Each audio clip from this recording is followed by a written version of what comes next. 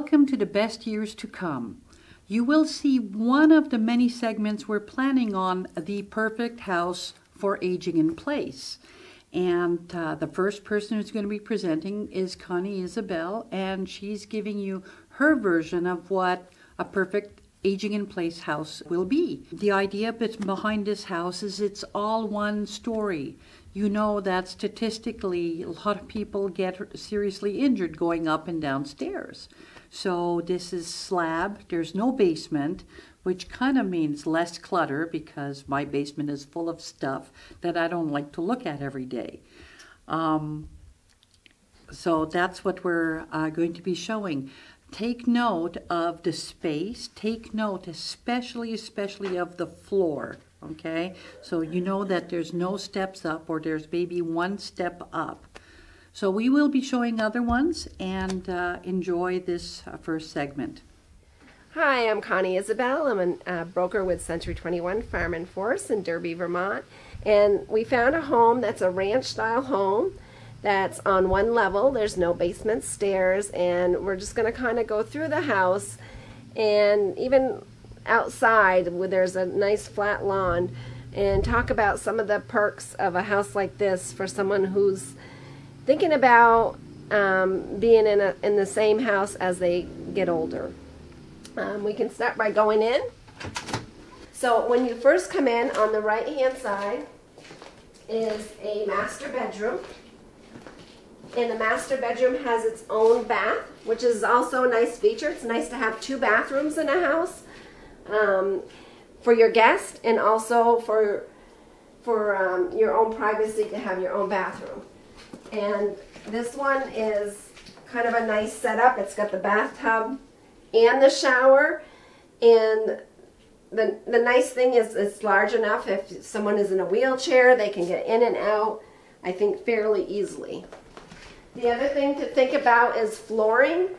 This looks like it's engineered flooring and hardwood flooring, so you know it's a good surface so that you're not apt to be tripping, or if you do fall, it's not quite as hard as tile flooring.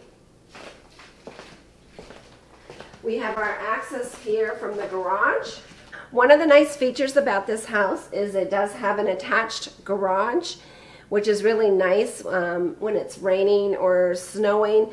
So you can actually drive in with your car, turn your car off, close the garage doors, and then just come right into the house. And that might avoid a fall, you know, slipping on the ice or just slippery cement when it's raining out. So I think that's a great feature to have.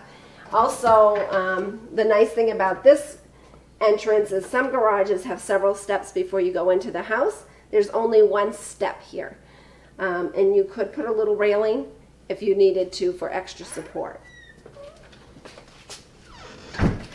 The other nice thing too is with a house like this, everything is on one floor, so you don't have to worry about going into the basement. There is a setup here for your washer and dryer, so easy access for doing laundry.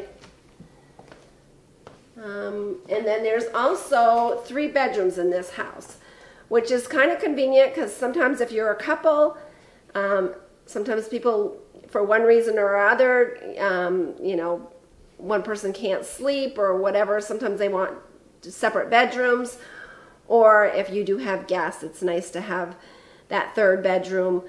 And also you can turn one into an office if you'd like. So it's always nice to have 3 bedrooms, but 2 bedrooms is adequate as well. As we go to the other end of the living room, there's a really nice deck out here, which is nice. Again, there's no steps, so it's easy to access. And also the lawn is all, you know, quite level, which is another great feature because you're not so apt to fall. It's just easier to be outside and be on level ground. And the other thing you could do with a deck like this is build in a screen porch, which is also a nice feature, where you can utilize it a little bit more. when you're buying a house that you're thinking that you want to keep when you're older, you might not want a huge house either. So keeping it around 16 to 1,800 square feet is not a bad idea, because the more you have to clean and maintain. And sometimes keeping things simpler is easier.